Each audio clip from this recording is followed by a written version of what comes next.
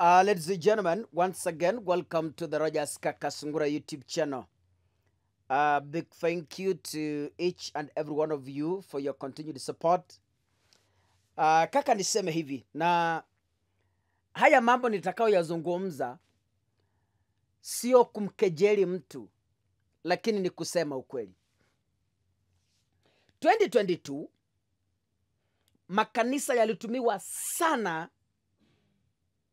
kutafutia William Ruto kura. Hakuna kanisa ambalo Ruto hakutembea. Alichanga pesa kwa makanisa Kenya nzima. Alijenga makanisa Kenya nzima, including kanisa la Bishop Margaret Wanjiru. Nilisimama hapa nikaambia hawa mapasta, wakati Ruto atachukua kura, jipange.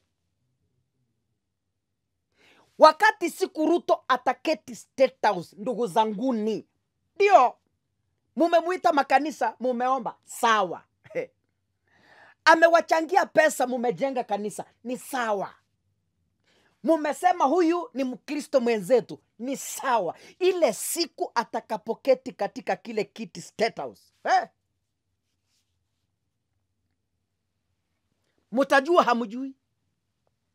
Haijalishi kama ulimsupport. Kaka, unajua in 2020 nakumbuka vizuri sana, Ruto aliattend kanisa la Bishop Margaret Wanjiru, Nairobi. Wakati alikuwa pale, Bishop Margaret Wanjiru alisimama akazungumza maneno ambayo nimeyapitia leo na nikasema kweli, kuna Mungu mbinguni wa kujibu maombi. Hawa watu walitusi Raila vibaya. Hawa watu walitusi Uhuru Kenyatta vibaya.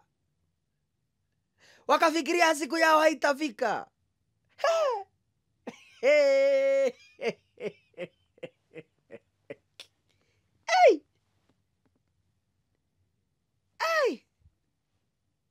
Huyu mama alimuabudu Ruto. Alimuinamia Ruto. Akasema maneno mazito.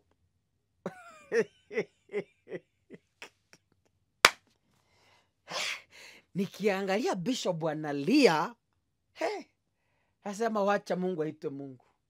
Akiangai. Can you listen? Klipu ambacho ninakuwekea ni ndani kanisani. Jesus is Alive Ministries. You can even see the background. Ni kanisa lake Bishop Margaret Wanjiru. Can we listen to what she's saying in the church? Hebu tuongee hapa. Mazee, sijaona kiongozi mwenye ninamuendea na msifanye nilie leo. You know, when I went to him and I told him I want to build, and we started talking about next year but one. And then all of a sudden, he said, let's do it now. Come off it. Where have you ever found? Hey! Which leader of his level can you get a fundraising organized within a couple of days? Ni nani huyo? Wengine hata watakudanganya, watakuja hautawaona. Utawaona wakitaka kura. Huyo hajanituma nimtafutie kura, nimejituma, nimejipatia shughuli. Nimejipatia shughuli. Whatever it will take. And Jiam, you know me and I know you. If you're determined, you'll get it done. Jiam mulisema sitakufa sikukufa. Mulikataa. Muliomba. Nilikuwa nawaonea kwa mtandao. Mulikataa. One nurse in Aga Khan Hospital alikuja akaniambia, Bishop, you don't even know. The prayers in this city are in another level. People refused for me to die. So Kenyans, let us refuse tribalism. Let us refuse to be controlled, to be used, and to be damned. Deputy President taught me one day. He said to me, Bishop Margaret, it's either you are on the table making decisions, or you are in the kitchen with the menu. And when you are in the menu, you can be eaten. When you are on the table, umefika. Mnataka tukae kwa meza ama tukae jikoni? Hey. Na usiniambia nilisoma hiyo kwa notes, inatoka kwa roho, haikuwa kwa notes. Waheshimiwa wote wa Nairobi wenye mmefika leo na wapenda.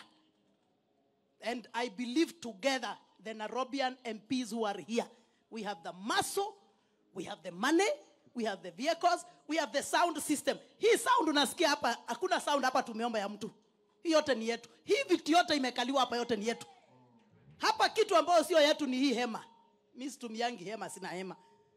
So here everything you see, screens, everything else, ours. With our vehicles, put the sound on top. Let's hit the ground. Brother Gakuya, my big bro. Let's hit the ground. Let's make sure. Unajua nilifurahi sana. Sorry sir. Mimi najua mambo ya BBI hata wewe uongeangi. When His Excellency the President mko side hiyo. Lakini hapa ground mambo ni tofauti. Hapa ground mambo ni hapa ni story nyingine. Kuna I want to go through the speech from Margaret Wanjiru. Anasema alienda akalia mbele ya Ruto akamwambia nataka kujenga kanisa. Ni amesema sio mimi, from that clip.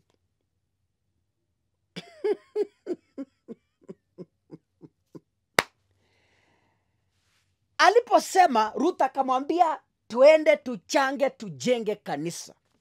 So kanisa ambalo linabomolewa na serikali ya Ruto ni kanisa ambalo Ruto mwenyewe alijenga. Sijui kama unanipata. Kanisa lililobomolewa jana ni kanisa ambalo Ruto mwenyewe in person alifanya mchango wakajenga. Jesus is alive ministers. Margaret anazidi kusema, let's not agree to be used and dumped. He was warning the congregants and the people present at that time. Margaret alitumiwa na Ruto akatupwa nje wakati wa nomination. Sakaja akapewa ticket. Bado hakusoma. Margaret was used. And she was dumped like a trash. Hapa anasema tusikubali kutumiwa. Lakini yeye ndiye alitumiwa. Wakati wa nomination akatupwa nje. Sakaja akapewa. Miaka michache imeenda. Ndio huyo kanisa lake limebomolewa. So, hapa sasa kwa hii story, ni nani ametumiwa who has been used and dumped like a tissue paper? Who? Margaret. Nani? I'm asking you. Who? She further says,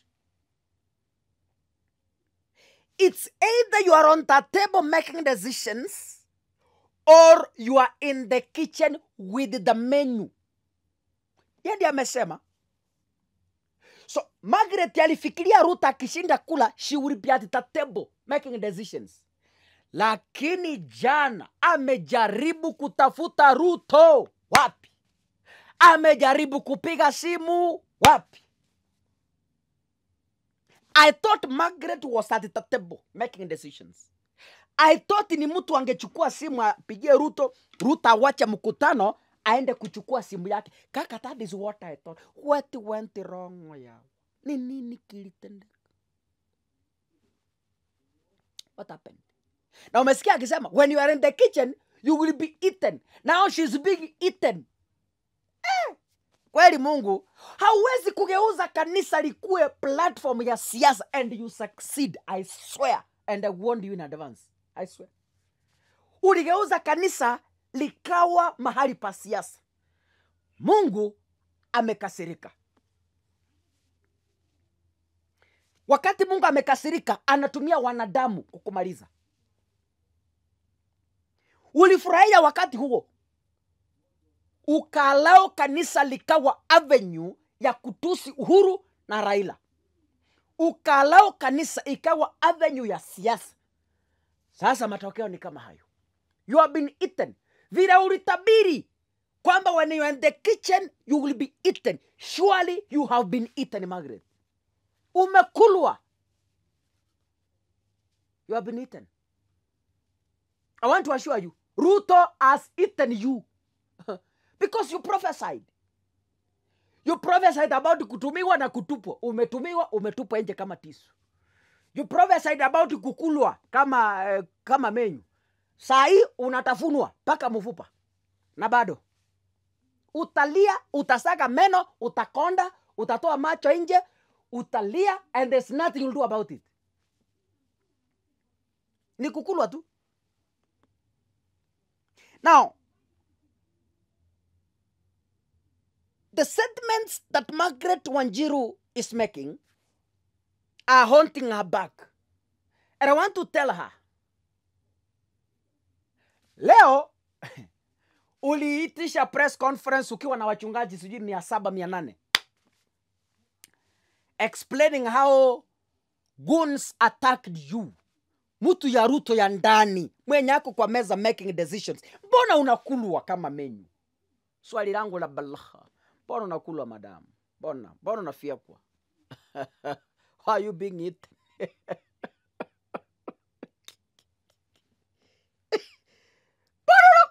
Bora unakula madam. Margaret, bora unakulwa. Wewe ndio ulisema ukiwa menyu unatafunwa, unakulwa.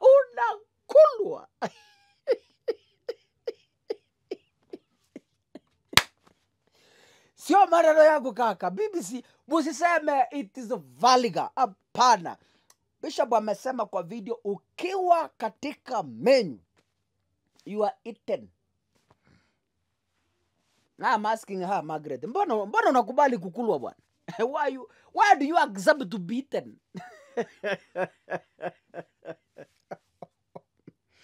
So nimesikia leo kuna press conference and she's crying. Anasema walichapwa, akavuliwa nguo, amepiwa. But I want to tell her in simple terms, Margaret, sisi hatutakusaidia. Whether you hold 40 press conferences a day, whether you cry, whether you parade 100 pastors crying, we have no help for you. You are Ruto's daughter, you are Ruto's woman. Pick a phone call and call Ruto. Muliambiwa State House hakuna kufungiwa, ni yenu kama wachungaji. So, tafadhali na kuomba, anza safari. Hii kelele yote unatupigia hapa sisi, we can't help you. Ni kama kupigia mbuzi. And in fact, we are enjoying your noise.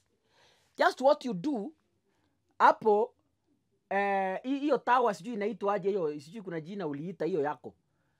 Just walk to State House and ask Ruto why he allowed the officers to demolish the church of his supporter. Sisi ukitulia hapa hatuna usaidizi, ni kulia tu, and we are just laughing at you. You go and stand even Mount Kilimanjaro and shout. There's nothing that will change. Ladies and gentlemen, if you're coming from various parts of the country to Kisii town, kama unatoka America, Canada, Australia, Nairobi, Mombasa, and you are coming to Kisii, you need to see the beauty of Kisii. Visit Hotel Nyakwaya. It's ever beautiful. Kama uko na birthday ya mtoto, kama unataka kufanya harusi, kama uko na reception yako ya birthday, kama unataka kufanya engagement, if you want to propose, Visit Hotel Nyakoe today. It's ever beautiful. You can never be the same. Tembea pale, wameunda kila kitu vizuri. The sceneries are beautiful. Visit Hotel Nyakoe today and you will never regret. God bless you in the next video. Asanteni sana wa Kenya.